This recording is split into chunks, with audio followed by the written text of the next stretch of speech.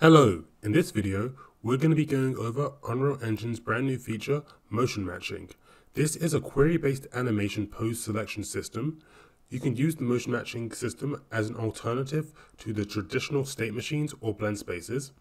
And unlike traditional animation systems, Motion Matching can make informed animation pose selections from a set of animation data to create a responsive and reactive animation system without the need to set up transition or blending logic between animation sequences. So, in this video, we're going to go over how you can set up the Motion Matching system with your character. I'm also going to include the project files for this tutorial so you can play around and explore the Motion Matching system if you just want to do that. Also, next month in June, Unreal Engine is set to release a free motion matching project with over 500 AAA high quality animations. Although if you can't wait, that's what this tutorial is for. To get started, we first need to enable two plugins. If we go over to Edit, then Plugins, in the search, look for Motion Trajectory, and just make sure that you check this. Click Yes. Then look for Pose Search. Also just check this. Your Unreal Engine will ask to basically restart so that these plugins can take effect. Just make sure to click this button and restart your Unreal Engine project. Next, we're going to create our motion matching system. So our motion matching system will automatically tell our character what animation it needs to play. I'm going to be providing a bunch of free animations that you can use for your motion matching project. They'll be attached somewhere in the description of this video. Make sure to download them. And then I'm just going to go to my characters folder, animations folder, and I'm just going to import the animations here. You can just select all of them and drag them in. And for the skeleton, you can just select the SK mannequin, then go import all. That should import all of the animations. We're now ready to create our motion matching system. If we just go over to our content folder, right click and create a new folder, and just call this motion matching. Open it up. And then what we want to do is just right click, go animation, select motion matching, and select the pose search schema. This basically will store our motion matching configuration and settings. For the skeleton, select our character, so that's the SK mannequin. And I'm just going to leave this at the default name, new pose search schema. We can open this up. For now, we don't need to change any setting.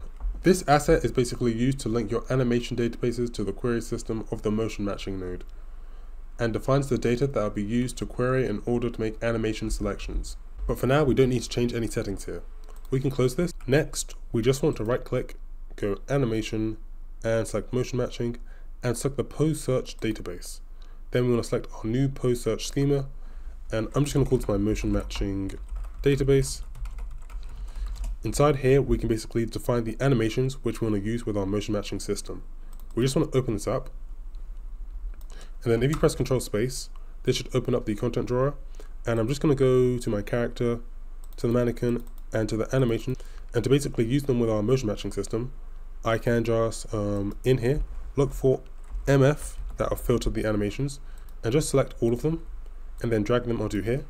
And these animations are going to be used in our motion matching system. And one more thing with these animations, in order to make sure that they work with the motion matching system, we need to make sure that they have root motion enabled. So in order to do that, if we just select all of these animations, right click and go asset actions, and then we're going to go edit selection in property matrix.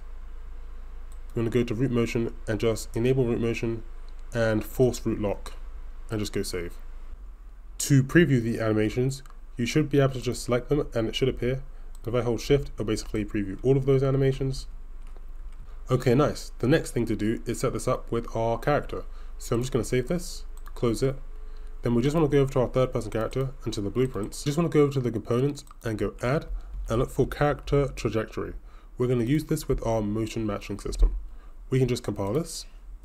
Then the next thing we're going to do is create a new animation blueprint for our motion matching system. So we'll use the power of motion matching to basically calculate which animation our character should play. So inside of this folder, I'm just going to right click and go animation, select an animation blueprint. I'm going to select my SK mannequin and go create. And I'm just going to call this my motion matching animation blueprint. We also just want to go back to our third person character and to their mesh and make it so they're using this motion matching animation blueprint. We can compile this, close it, and then let's open up our motion matching animation blueprint, we just want to go over to the event graph, and on try get pawn owner, this will basically get a reference to whatever is using this animation blueprint. We just want to cast to our BP third person character, connect from event blueprint, update animation into here. Then we just want to drag off here and look for get character trajectory and promote this to a variable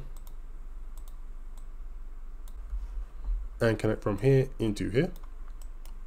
Then go over to the animation graph and we just want to right click and look for motion matching. For the database, we want to select our motion matching database. Then we want to drag off here and look for pose history. Then select it, and then we want to go to a trajectory and select our characters, trajectory, and then we just want to connect this into here. Go compile, close this, and if I play my game, Unreal Engine is automatically calculating which animation I should play using our motion matching system. And if you want to see the debug for it, what we can do is just enter a console command and look for character trajectory debug, then add a spacebar and then add 1. Go enter, and then you should see the motion matching line. And then if you want to remove that line, we enter the same command, a character trajectory debug, spacebar, and then 0. And then if you want the project files, they'll be available for free. And then one more thing, we can't really see the backwards animation. If I just open up my third person character, and I'm just gonna make it when I press the Z key, and I'll just drag in my character movement. I'll look for set controller desired rotation, and just make sure that this is checked. Then I'll just drag off here and look for set orient rotation to movement and make sure it's unchecked. And then I'm just going to use the flip-flop node. So if we look for flip-flop, and then I'm just going to copy this, paste it, connect from B into here, uncheck this, and then check this, and go compile. And if I go play, and then press Z, and orient rotation to movement, my backwards animation will work. And it makes it more clearer to see how the other animations work. If I just press Z again, then I'll be using my normal orient rotation to movement. So that is how to set up motion matching inside of Unreal Engine. If you enjoyed, make sure to like and subscribe. And if you want to learn how to make even more cool things in Unreal Engine, like a 2D platformer, an FPS game, a melee combat system, and more, make sure to check out my website, Unreal Engine University. Bye!